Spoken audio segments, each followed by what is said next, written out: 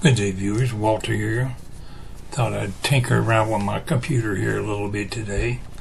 I'm having fun playing with my mouse settings, and I thought I'd share a little bit about it with you. Most of your people out there are pretty well up on how to work a computer, but I'll show you what I was messing with here. Maybe some of you might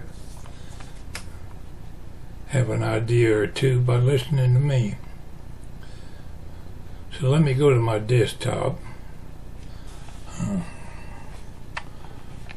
Different versions of Windows might be a little different one way or the other, but here's what I'm using today. I'm going to go down here. First of all, let me show you. See, in Gmail, I use a dark setting. You can use light or dark. But what I've done is change my cursor color. Think about it. How many times have you spent, if your cursor is white and your screen is white, and you look all over the page trying to find that little error?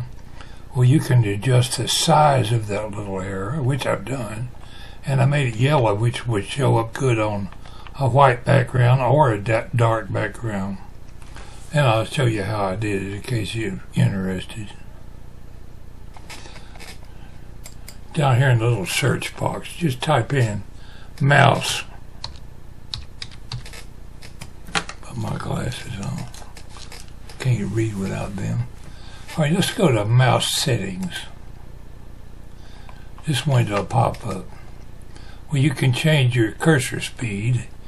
I had mine set a little too fast, and when I double click, sometimes it wouldn't work right. You can adjust the double click speed to a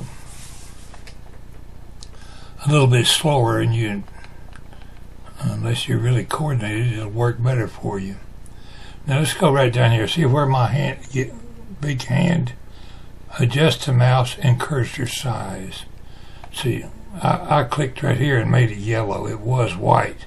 There was a highlight in here, but when I clicked this little color square here, I can make it yellow. You can make yours pink or blue or red or whatever that shows up better. Mouse pointer.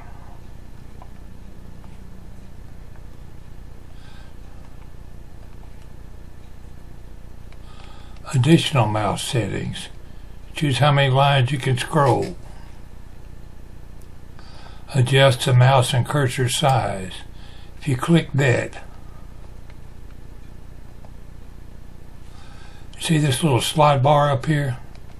You can make your cursor big as you want or small as you want. Now mine was way down here, which is way too small for my big old half-blind eyes.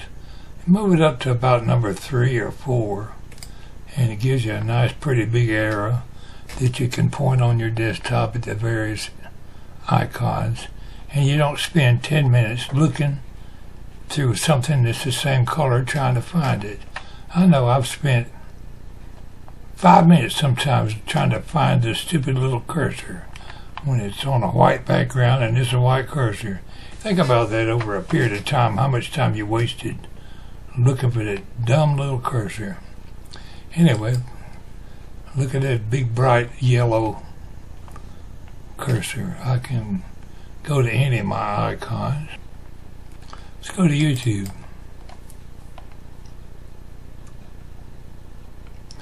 Now on my YouTube, which is a dark background, most people have a white background on YouTube, but I have YouTube settings set for dark. I like that better. But look at that big bright yellow arrow. I can point right at somebody's video, and if it was, say, a black cursor, you wouldn't even be able to find it. But yellow shows up on black or white background. That's why I chose that color. I just like the idea of having a bigger cursor and a brighter color. Anyway, that's my little video, how-to video for today. See if we can go get this video edited. Y'all take care. This is Pwalpar. Say, we'll catch you later. Oh, wait a minute, what's going on here? Oh, Ron had another kidney stone.